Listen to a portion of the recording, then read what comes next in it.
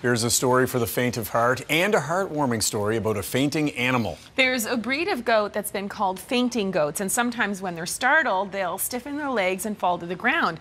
Dan MacIntosh has more in this story. A boy and his kid goat out for a walk at the Nova Scotia Provincial Exhibition in Bible Hill, Nova Scotia. The goat's name is Daisy, and she's not like most other kids. She's a miniature silky fainting goat, and fainting goats, when they get scared or excited, they just tense up and fall over.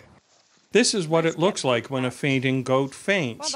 Their legs stiffen and they fall over for several seconds. The condition is hereditary and not painful. It's also not contagious, and there's even a scientific explanation for it. In animals, there's a sodium and a chloride that is involved in muscle tensing and relaxation, but the relaxation part has gotten a little bit screwed up. So in that 5 seconds, they will sometimes fall over. They don't actually lose consciousness, but it appears that they are fainting. Unfortunately, the goats don't always faint when you want them to. And in this case, despite our best efforts, Daisy was being less than cooperative. We made noise with large vehicle engines and horns.